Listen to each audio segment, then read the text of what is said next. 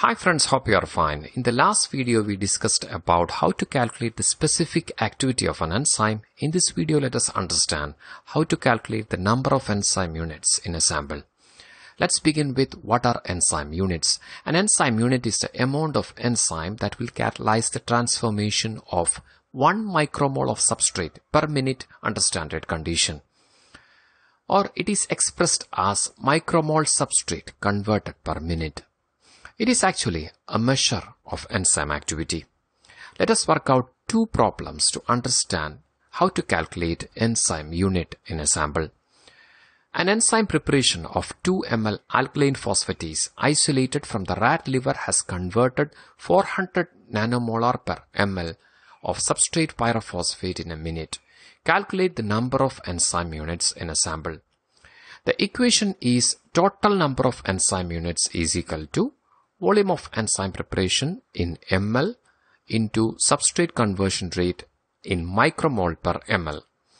So step 1 is write down the quantities given in the equation. Step 2, convert substrate conversion rate to micromole by dividing nanomole per ml concentration by 1000. So we need to find out this total number of enzyme units. Then substrate conversion rate, as you see, it is 400 nanomole per ml. So it's given in nanomole per ml. So we need to convert that into micromole per ml by dividing this 400 by 1000. So we'll be getting 0.4 micromole. The third value is volume of enzyme preparation in ml, that is given as 2 ml. Now substitute the values.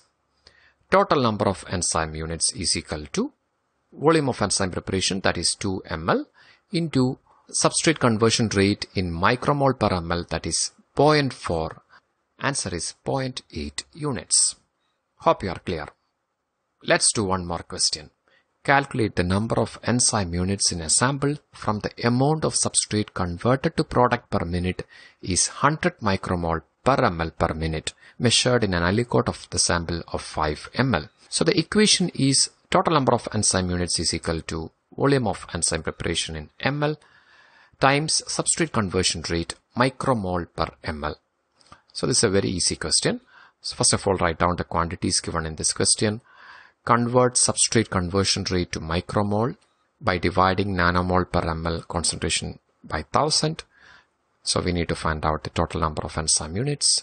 Substrate conversion rate, here it is given in micromole, so there is no need of converting it. So 100 micromole per ml per minute, we can directly take this value. Then volume of enzyme preparation is given as 5 ml. Substitute the values. This is a very easy direct question. Total number of enzyme units is equal to volume of enzyme preparation, that is 5 ml, into substrate conversion rate in micromole, that is 100 micromole, that is equal to 500 units is the answer. If you know any other method, please share that in the comment section. Thank you so much. Take care. Stay blessed. You are with biologyexamsforyou.com.